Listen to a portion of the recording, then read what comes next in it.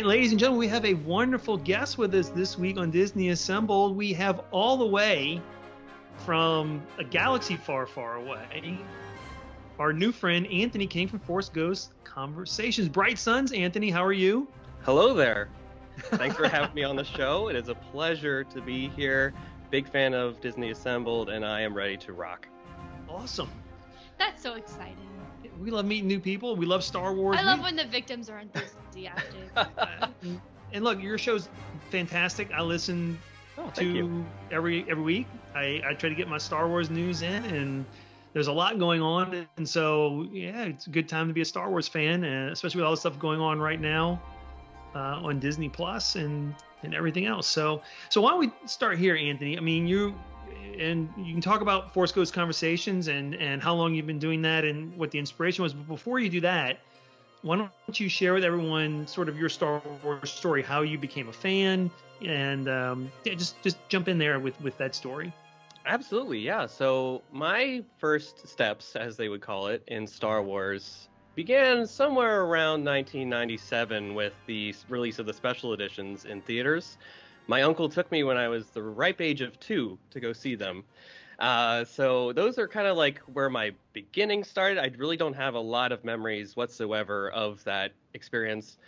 And then a few years later, I saw The Phantom Menace in cinema on opening night and all that. And, you know, I kind of have vague memories of that as well, but more of my memories come from the Burger King toys that came along coinciding with the release of the film. So, you know, that was really where like the grassroots were laid. But I would really say my fandom really took off to like astronomical galactic levels in around 2002 with Attack of the Clones, which is now celebrating its 20th anniversary this year. I can't believe where the time has gone.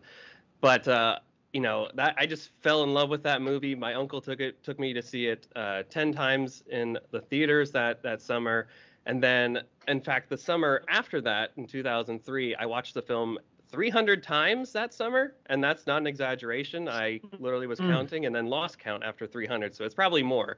That's crazy. You ran out of fingers and toes. I really did. That was back when... You watched it more than once a day.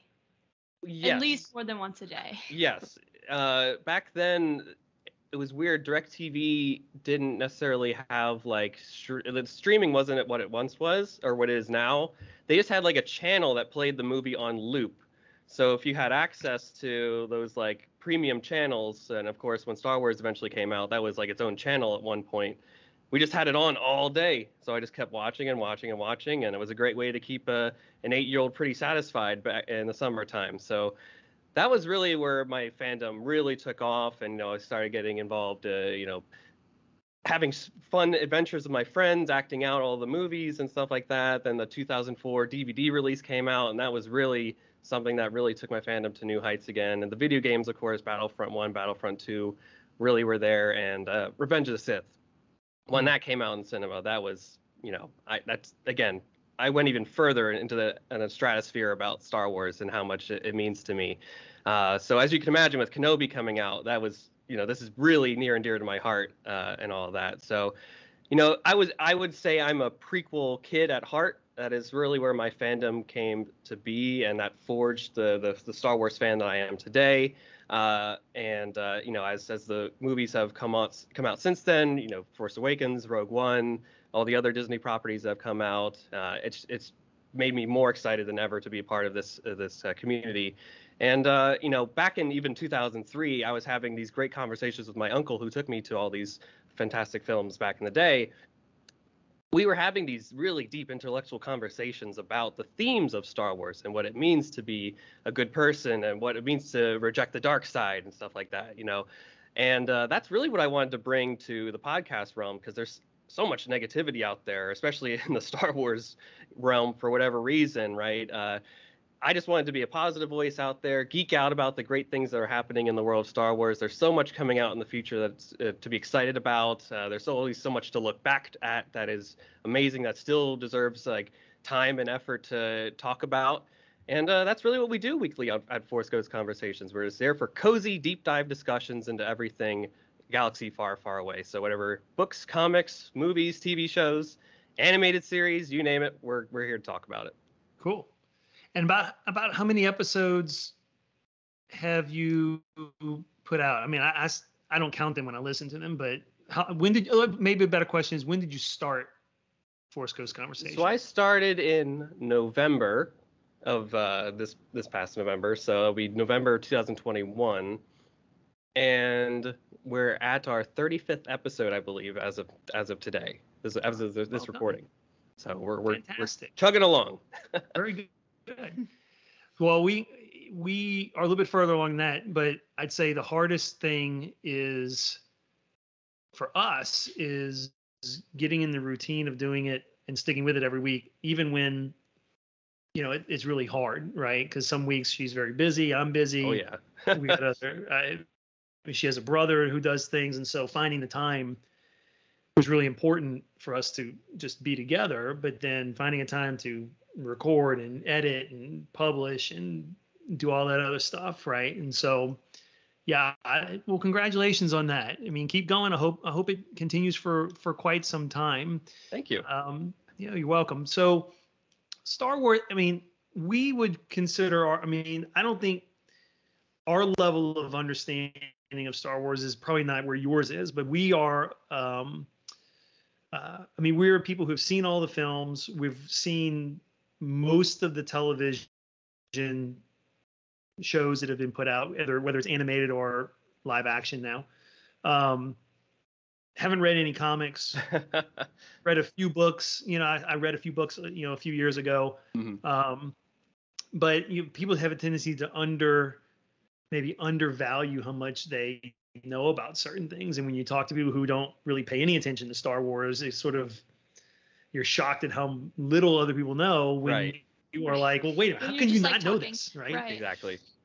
So I was talking about Obi-Wan with I was talking about Boba Fett with one of my friends, like the show. Mm-hmm. And I was like, okay, so like this happened and this happened, and then oh my gosh, like they were in the sand, and then she kind of she was like, what are you talking about? And I was like, oh. Yeah. Okay. Time for new friends. Most people do not wake up at 5 a.m. to go watch the show. Yeah, we did. We woke up for which show did we wake up for early in the morning? Moon Knight. Well, we went for Moon Knight. And right? we did for Obi Wan. Mandalorian for the season finale. So you mentioned something really interesting about negativity, and I know when we do our show, and I know listening to your show, you're I think you have a similar philosophy, which is, we don't do this to add bad vibes in the world, right? We do it to create more joy and have people maybe just smile a little bit more, right, and have fun with it. Mm-hmm. But at the same time, I think as a consumer of art, it's okay to be critical without being cruel or mean about it, right? So, absolutely. Personal attacks on directors or actors or writers. I mean, how do you feel about that? I mean, because obviously not everything is everyone's cup of tea, right? There are degrees of. If you're not critical of like what you're watching, what you're intaking, like nothing changes. You know what I'm saying? Yeah, absolutely. Nothing can be different if you're not critical of it. And so, like, yeah, is there a lot of bullying that goes on in, I think, the Star Wars, like, especially, like, film fandom? I know, like, it's harsh, but I also think that it's, like, important that we have some sort of, like, what is the word I'm looking for? It's not boundary. It's, like, expectation almost. Right. That, like, so, like, this expectation, like, when it's not met, like, the fans are going to be the first ones to right. If everyone loves everything, then there's no motivation to try to do something better. Sure. Right. You're entirely right on that. I mean, I think we've gotten to a point in our fandom where I think you're alluding to this, Mimi, here, where, when we speculate about the great stuff that is coming out, right, it seems like people are like, if it doesn't happen exactly that way, then they go complete to the dark side and they start rioting and complaining about it. And then sometimes when it matches what they exactly wanted, they're like, it didn't subvert my expectations at all, and I could guess at what was happening at every corner, right? And I think what I try to do at Force Ghost Conversations is, I try to appreciate the good stuff that is out there. I'll sometimes throw a critical eye out at stuff. It's important to be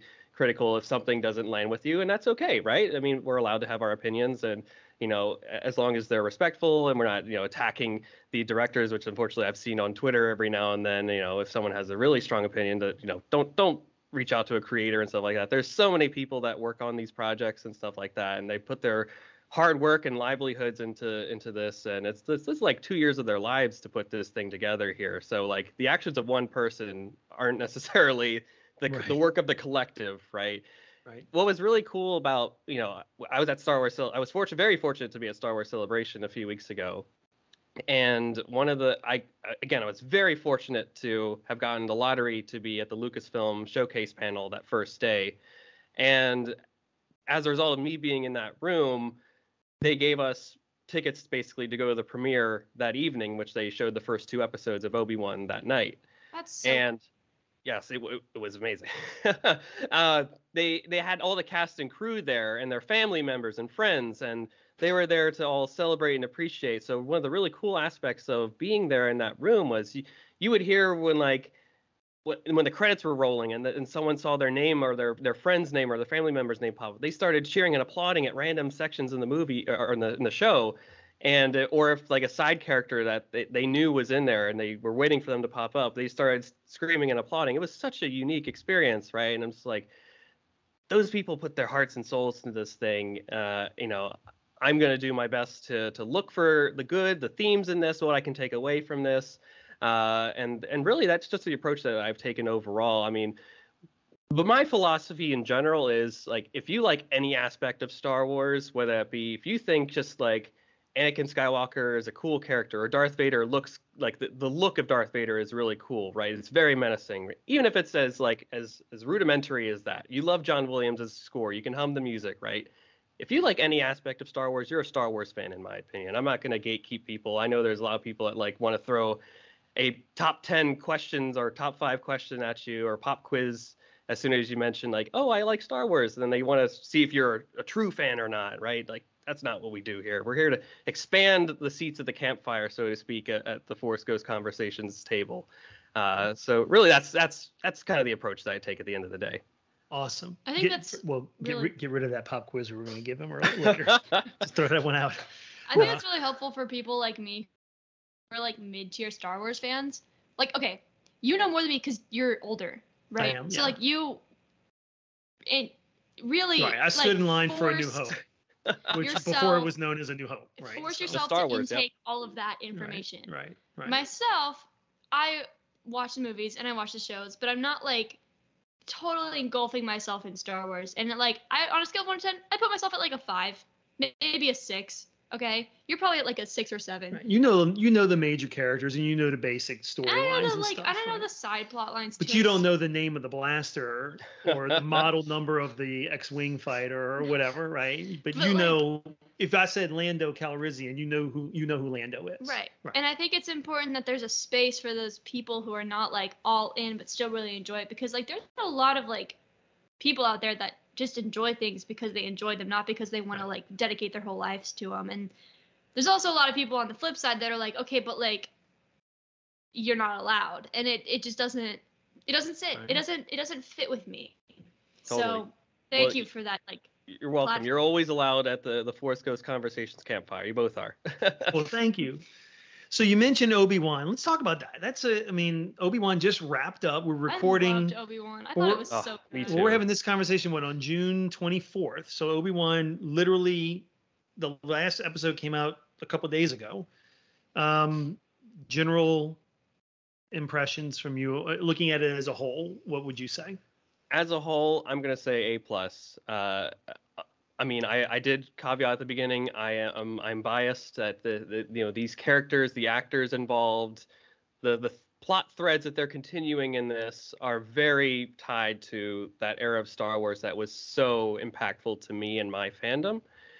I've heard on a different Star Wars podcast, Sky Talkers. I want to give them the credit for noting this. They did a great job connecting these dots. But like they said, that Kenobi is a true sequel to Revenge of the Sith, more so than A New Hope is. Like it's very aptly placed in the middle between those two. And if you're doing your rewatch of the series, this is almost necessary to watch between as you're going through your if you do the chronological rewatch, which I do. Well, right, because it closes that emotional tie between those two characters that obviously had that connection. Definitely. That just kind of isn't really touched on again in any of the other films. It's just kind of like, okay, it's over, like, but closed, and it's like it creates like a plot hole with like the whole like Jedi like being in touch with themselves and their emotions and like what they're feeling and how it can affect their powers and their like connection to the world and the Force. And so when you have this like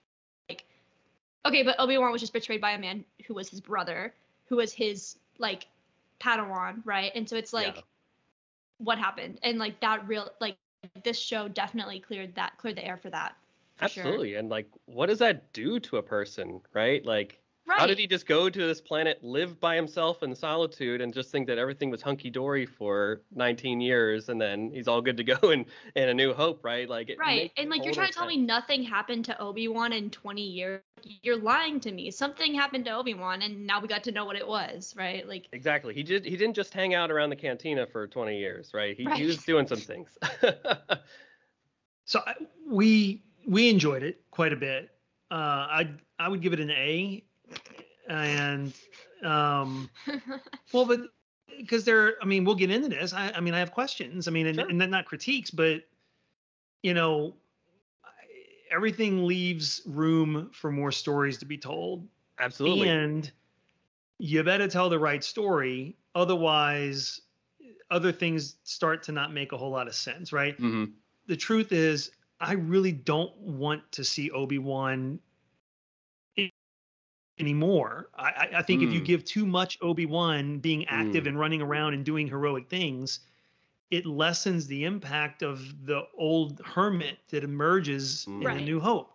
And so he had one last big adventure, but now he's going off in solitude to learn from Qui-Gon about the Force ghosting and all the stuff that to finish his training, right? In solitude.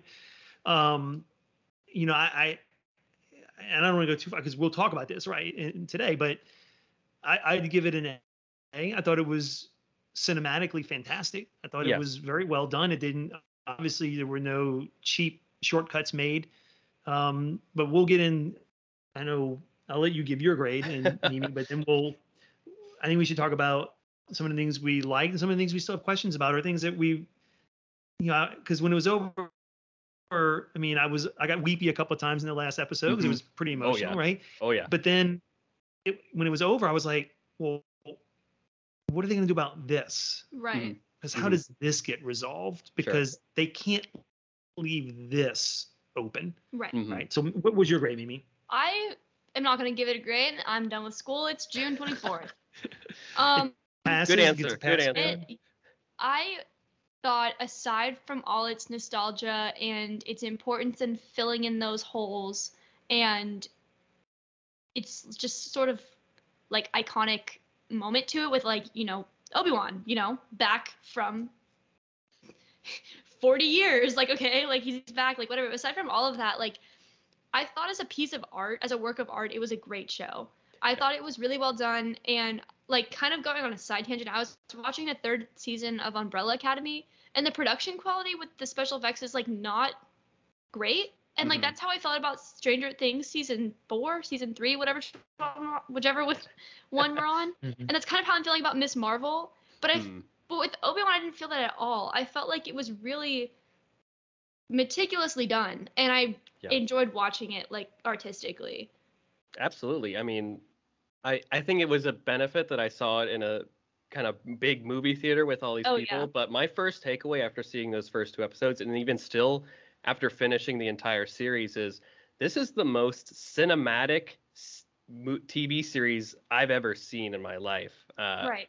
This, the Book of Boba Fett and The Mandalorian still feel, they have that like gravitas of being cinematic in their own respects, but they still have that aspect of feeling like episodic in a way, or serialized storytelling, right? It's the adventure of the week. Where does the Mandalorian go this week? Who does he meet with? Whereas this is a 1 through 6 part act story, right? Where this happens and this happens and this happens, and it's got a bookend to it, right? It doesn't, some aspects do call for more storytelling or maybe more questions to be answered later on in some avenue, shape, or form. But for the most part, you got a full character arc from Obi Wan from the beginning towards the end, and right. I'm all in on it. No, that's definitely like a great way to put it. It's not like, you're right. Like Mandalorian was like, okay, who's he gonna meet this week? Like, yeah. There's this end goal of like getting the child where the child needs to be, but it's like, it's more like, okay, what's the adventure? But like Obi-Wan, I think, had a really nice flow to it. Yeah. And like, this is kind of a hot take, controversial opinion. I really like little Leia. I thought she was cute. And like, we're gonna get into like what the questions we had, but like kind of we had questions. Kind of like head that off. Like, I want to see. Well, you mentioned it. You were like, the questions we had. We'll talk about. I don't have it written down. You had one. It's all anyway, I want to see more little Leia. Like, I don't really think I need their whole Luke and Leia's whole life story, because honestly, we know a lot about it and like how they were raised or whatever. But like, I want to see it. Maybe a like little series. Maybe not even live action. Mm-hmm. Like, I just think it would be really interesting to see some of that, if it's even there. Like maybe Leia just did have like a relatively normal childhood until she was a teenager, and then it all blew up in her face. But like, I don't know. Yeah. That was my take. So Andy, things that stood out to you, like big moments, any particular. No, let him give his grade. He already gave his grade. He said A+. Okay. Oh yeah, A+. You weren't listening in class earlier. But just maybe certain performances, moments, and then maybe some questions that you were left with, when the series wrapped up. Sure, absolutely. So I think let's start at the top here. Obviously, I think the biggest scene and most impactful scene to me overall was that last bastion fight between Anakin or Darth Vader and Obi-Wan, where Obi-Wan has cut a piece of the helmet off. And you get to see the eyes of Hayden Christensen giving this exuberant performance of Anakin Skywalker / Darth Vader still in the helmet, right? Like, this is why you bring Hayden Christensen back for this role, is to show this exact moment right here. And then of course Ewan McGregor on the other side, literally saying I'm sorry to the thing that was giving him all this pause and trauma and stuff like that. Like, he's literally been festering in this like guilt that he's had for the last 10 years or so, and to literally have that absolved of him right then and there, it allows that full character arc to complete that I was mentioning earlier. And he's a completely changed person after this, and he's allowed to basically heal the past and put that behind him. Just that whole thing of here where Anakin, or Darth Vader, I should say, says to him, like, I am not your failure, right?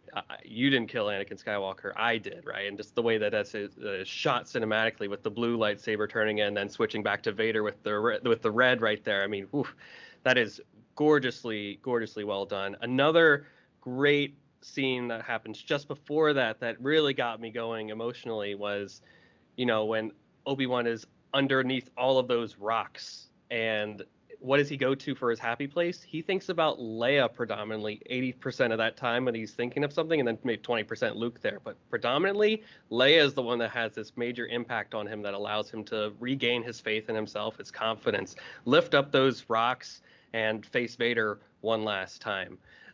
Those are some big standouts. Of course, I loved Reva's arc at the end, where we now have this character that chooses again to be a better person at the end of the day, right? She had that choice literally in front of her. She could have struck down Luke, but she doesn't. She chooses to be better. She chooses that she doesn't want to continue the cycle of violence that created her, basically, in a way.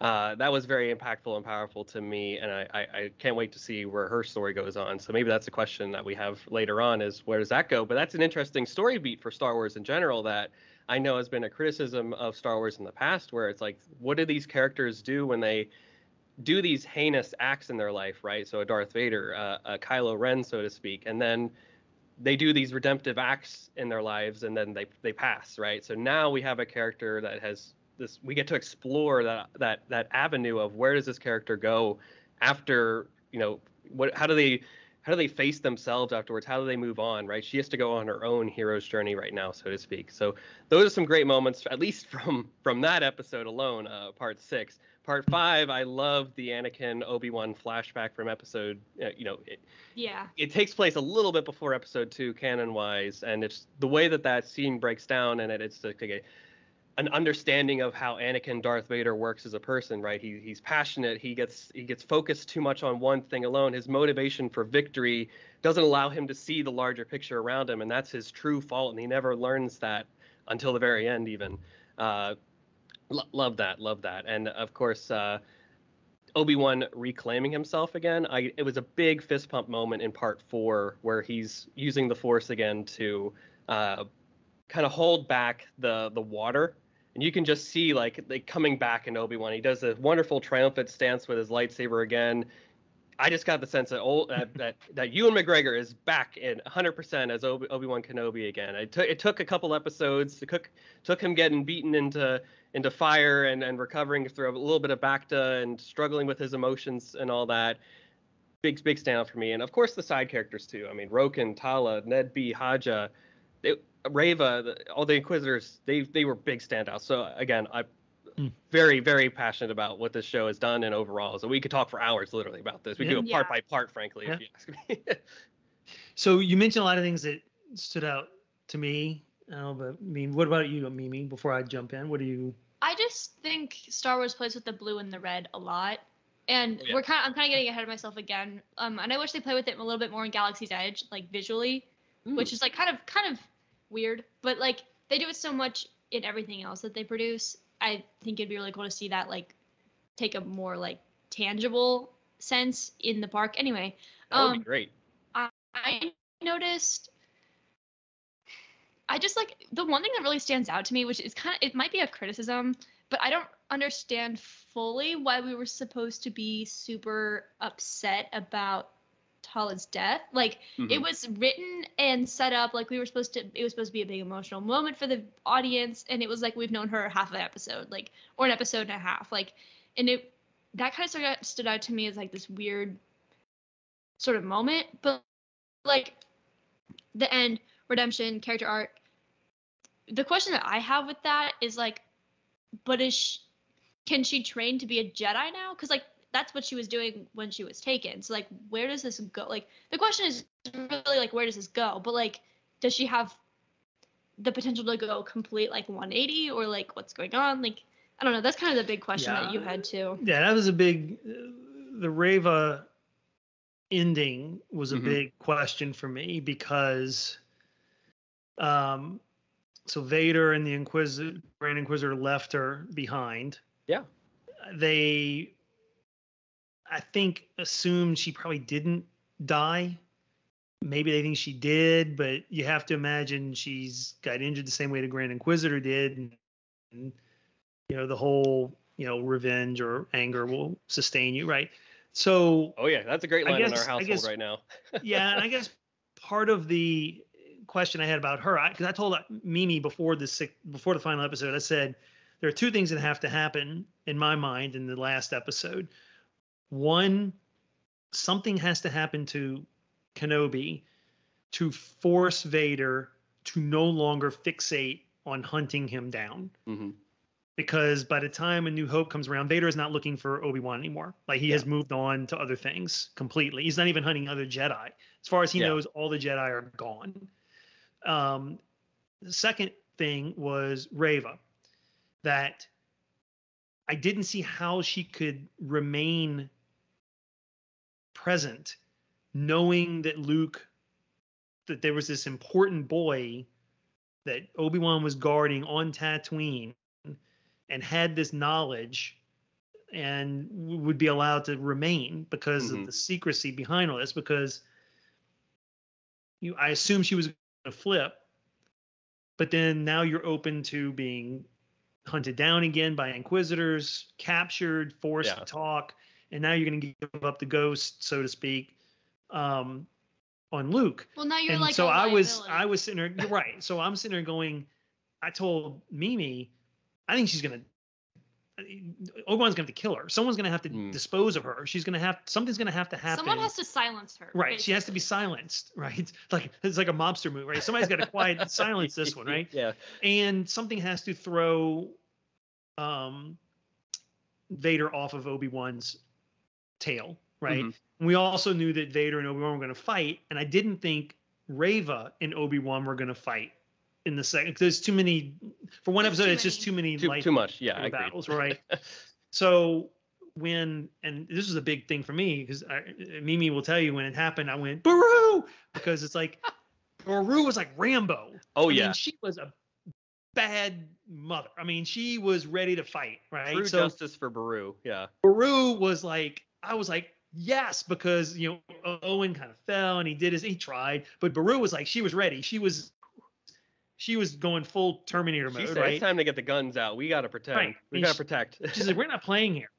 This is what we're doing, right? So I thought something was gonna happen and Reva was gonna, die trying to get to Luke, or one thing we mentioned was when she went looking for him, Mimi and I both looked at each other and said, a Tusken Raider's going to get her. No, that's what I said. I was like, all of this is in a Tusken. Right, because she was like, because they said, watch. She's just like walking around. I was like, wouldn't it be cool if she just gets sniped by a Tusken Raider? I was going to say the one from Boba Fett just come along by. Right. So those were two. Luke survived them, like that's a completely other thing. But so that was one question I had in the end, because they have to somewhere, that's maybe in Andor or maybe somewhere along the road, they'll have to allude to her being involved somewhere. Sure. Yeah. Because it's just too open. The other thing was, and I go back to what you mentioned about Vader saying, you didn't, kill Anakin. I did. The only thing that I wish they would have done there, and maybe I misheard it, and I think this would have made it 10% more impactful, was when he said, I did, if the voice modulator would have changed to Vader's voice. Ooh, that'd be cool. It didn't. From what I remember, it was still Anakin's voice. Yeah, probably. Yeah, he said, don't worry, Obi-Wan, you didn't kill Anakin. I did. And if I did would have come back as Vader's voice through the modulator, I would have been like, okay, that's now it's done. Ooh. Right? Now we know exactly what it is. So that was. The big question is really like, what happens with Reva, because she's got all this information about Luke. And related to that, and all these other apparent Jedi and Force sensitives that are kind of floating around out there, where have they been for the past what are you guys up to? 10 years? So maybe the Inquisitors did a really, really good job after Obi-Wan. With the exception of Ezra Bridger, who will come along Rebels. Mimi didn't in Rebels, but and Ahsoka. Yeah. There's like there's obviously like hundreds of you guys. They weren't on Endor flashing their lightsabers at the end of Return of the Jedi. No, and it's not like they're helping the rebellion out at in Rogue One. There, the Bail Organa is like, it's time to call out the big guns. Gotta contact the Jedi. Right. So that's something, and I'm glad. Look, this is good because they introduce these things. It creates questions. Right, and none of these questions are like critical questions. And so they're intrigued questions. Right. Meanwhile, Kathleen Kennedy's checking her Twitter feed on what people are saying are the problems, and okay, we're going to greenlight a series about this, right? Because this is what everybody's talking about. Exactly. That's the great thing about the Disney takeover of Star Wars, right? Is that there are avenues for continuous storytelling everywhere, and I think the Reva question that you bring up is really it's a solid one, and that's something that I would like to see explored even further. Like, what does she do after this moment? How does she respond to this? What does she do to survive, right? I mean, in my opinion, in my headcanon that I'm kind of developing here, the other Inquisitors never really respected her or gave her the light of day. That's why she had to work so hard in order to climb up that ladder. And even when she did climb up the ladder, it's just the nature of the dark side. You're always trying to one-up somebody in order to keep progressing further. So once they, stabbed her in part 5 and walked away, I think that was kind of their bookend on that. They're like, if she lives, she barely lives, right? If she dies, she dies. Like, we're moving on. We're closing this door on her. We're walking away on this one. That's kind of how I envisioned it. So I don't think they're hunting her down in any way, shape, or form, unless, Another takeaway that I forgot to mention was I did like the Grand Inquisitor a lot. I did love his line, "Revenge does wonders for the will to live." We've been saying that in our house for like the last week and a half now. Pretty a lot. So I mean, I would maybe, speculating here. What about a series of those two hunting each other? Like maybe he becomes known to her and he's like, she did stab me. I gotta get back on her for this one, right? And it's up to her for really where she goes with right now. I'm not sure if she'll continue like trying to become a Force user again, or if she just has to regain her own humanity in some regards, shape, or form. I would love to see where Roken goes as a character. O'Shea Jackson Jr., who did a wonderful job playing this great leader, who I hope in some way, shape, or form is in the rebellion, right? I hope he, for 9 years later, is at the Battle of Scarif in some way, shape, or form, or on Endor at Return of the Jedi. Would love that, just to know all that. I did like his character. I did like his character a lot. I thought that was a good character to introduce. I have a weird sense of humor. Part of me just wishes that when Obi-Wan walks away and is outside of like earshot, and Reva's son is just sitting there going, okay, now what do I do? I'm sitting on the sand in front of the Lars, hut. Part of me, the weird sense of humor in me is like, Baru just comes back with a blaster and shoots her and says, I still don't trust that one, right? It's like, we don't have to worry about that one anymore. Right? Owen, get a sack, right? We got to take care of this one, right? Baru's not playing games anymore. Anyone Baru gets close to the homestead, she's like, I got to defend my home. I think obviously Rebels exists, but like I think it'd be really interesting to get not maybe like a full series, but like a mini series on the inner workings of the rebellion, like the regular people, not the cool people, the regular people. Like, what are they doing? Like, because they just pop up at the Jedi's convenience, and they're like, okay, we need a ship and a bunch of blasters, and they're like, okay, and it's like, but what else are you guys doing? Like, what are you rebelling against? Like, you're not actually doing any work, so it's like, what are you doing? But you kind of moving on from that, you alluded to something really interesting about the Disney Lucasfilm takeover, which obviously gets a lot of backlash, especially since the sequel trilogy was not great. I don't think it was bad, but it wasn't the original ones. And I think you bring up a really interesting point. Like Disney has kind of like fixed itself and worked out how to manage Lucasfilm, especially with like with the smash hit that was Mandalorian, and Obi-Wan being fantastic, and even Bad Batch, which I didn't like, but a lot of people did, and like Boba Fett, which was successful. Disney taking over Lucasfilm like creates so much like vaster of a resource to do kind of whatever they want, and I don't think enough people realize that. And I'm really glad that you said it, because I haven't thought about it until you like put it into words. Like Lucasfilm probably would not be able to be doing Star Wars the way Disney is doing Star Wars right now, because like, yeah, there's tons of money in Lucasfilm, literally millions and millions of dollars in Lucasfilm, but Disney already has everything they could possibly buy. Disney is bigger than Lucasfilm. Totally. And that's a like really interesting perspective. Yeah, absolutely. I mean, Disney didn't pay $4 billion not to get a return on investment there, right? Right. Like the great nonprofit that is the Walt Disney Company didn't want to make money at the end of the day. And Mimi mentioned the sequels. I mean, look, they will have their day in 10 to 20 years. Oh, absolutely. Yeah. In 10 to 20 years, just like the ones that you grew up with, these kids will say, hey, where's my series about, Babu Frick, or where's my Adventures of Rey, or whatever it is, right? Oh. And I think that will come in time, because those movies were, there's too much to say about them for one episode of this show, certainly. But what I would say is, in many ways, they did one of two things, in my opinion.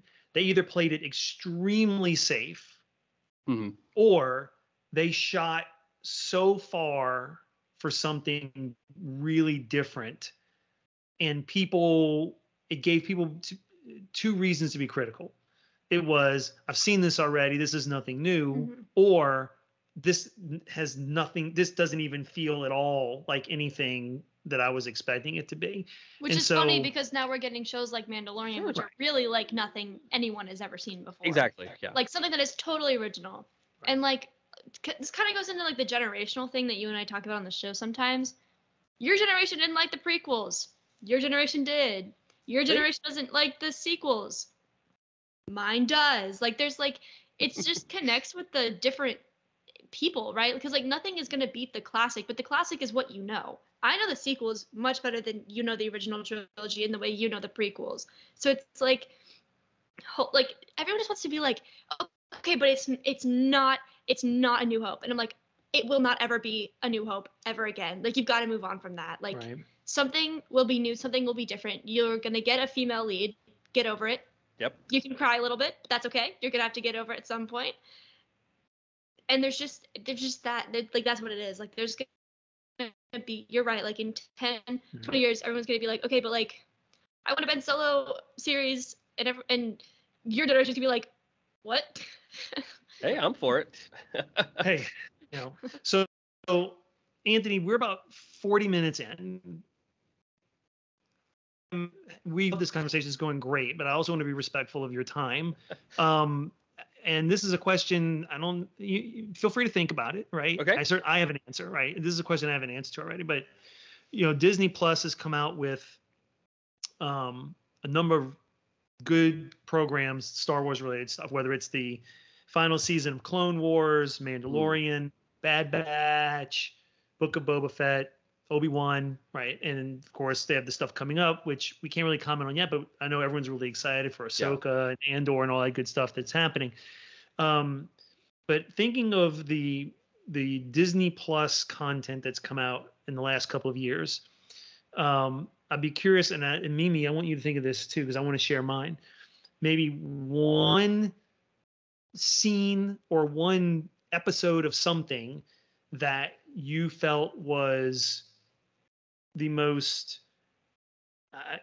impactful from Star Wars lore, and then maybe an anticipated sort of what's the word I'm looking for? Like not a storyline, but maybe a plot twist or something that didn't happen that you were like, I hope they do this, or I hope this happens, and it didn't happen.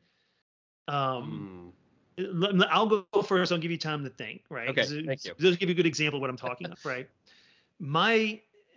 To this moment, if this music comes on, I will go into a trance, right?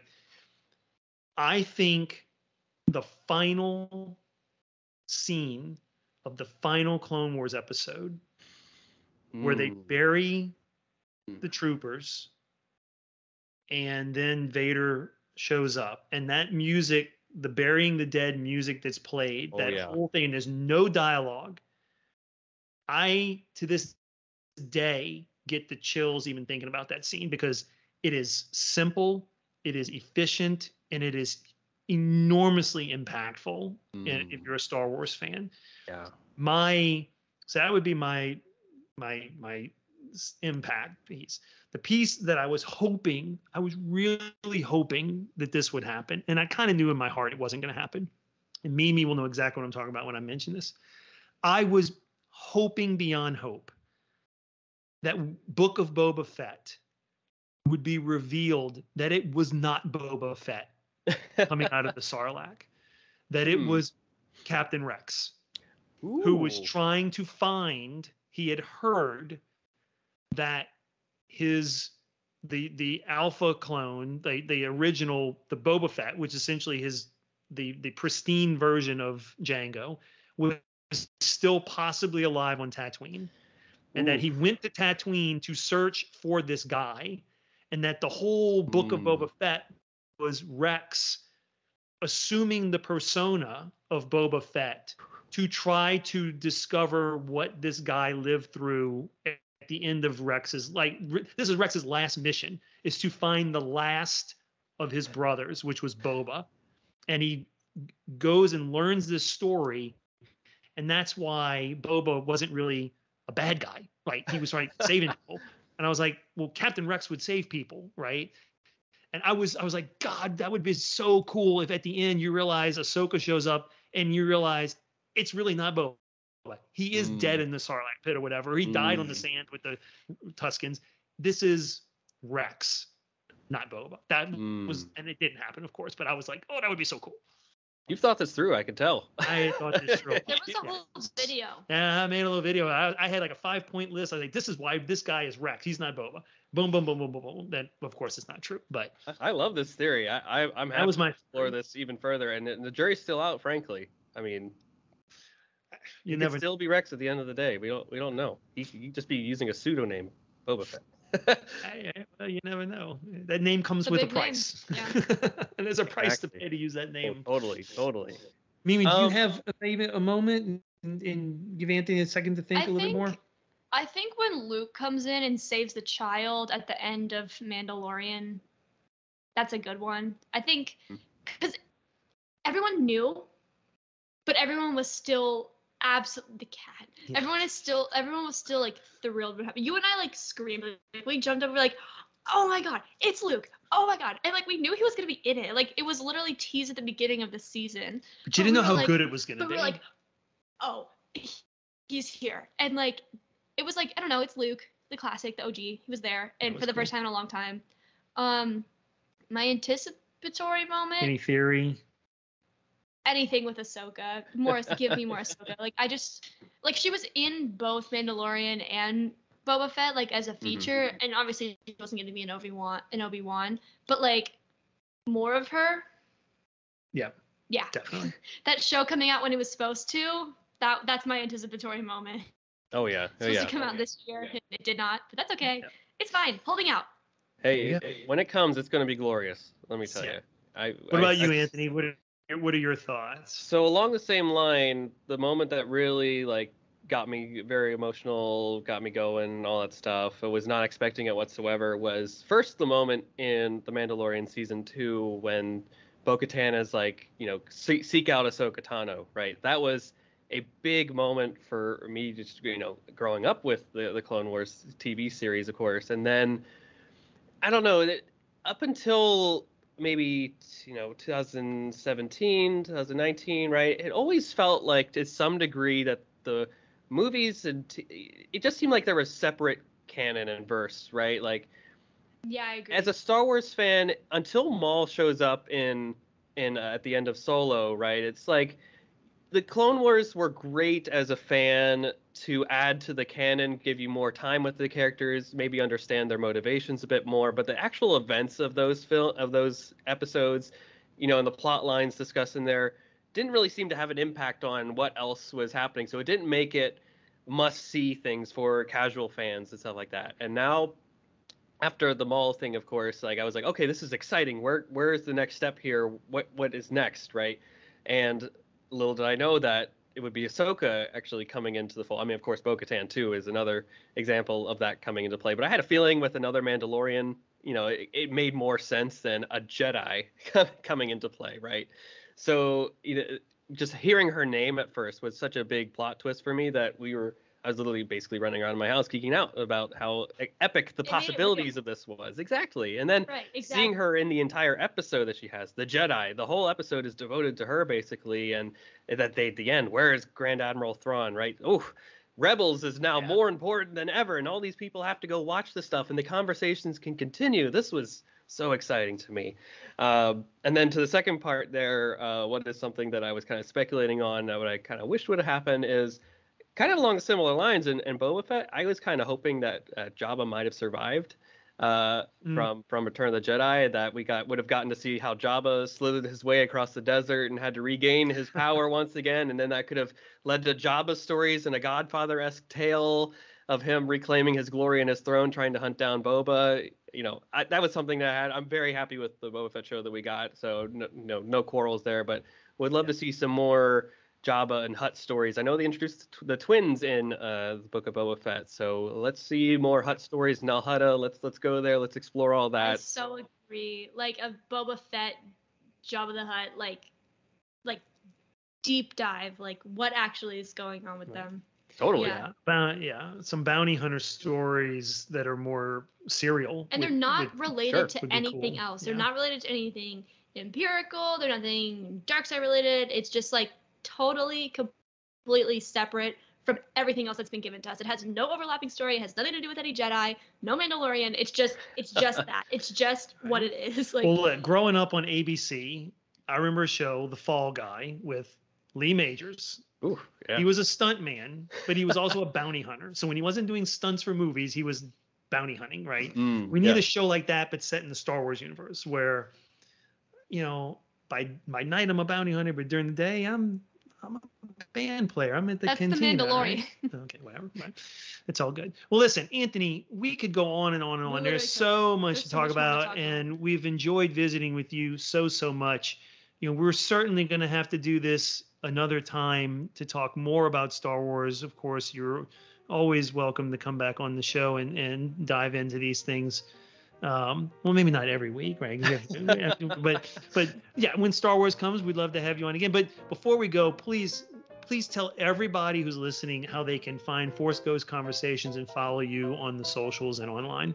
Absolutely. Well, thank you for having me on the show. This has been such a blast, and I will definitely take you up on any offer to come back on and chat Star Wars with you both. It's been a real pleasure. You can find Force Ghost Conversations anywhere that podcasts are found, basically Apple Podcasts, Spotify, Stitcher, you name it. If there's a podcast site that you enjoy, we're probably there in some way, shape, or form. You can follow us on all the social media channels, whether that be Twitter at Force Ghost Pod or Facebook, Instagram, YouTube, TikTok. Just search Force Ghost Conversations and we'll be there in some capacity. Very good. Very good. Well, Anthony, thanks for coming on. Be well. I know you've been a little under the weather. We hope that you recover soon and get out there. Been there, done that. Yeah, and I guess what's the proper farewell from Galaxy's Edge? I'm a 5 on a scale of 1 to 10. Till the Spire? Till the Spire. That's right. Till the Spire. Thank you, sir.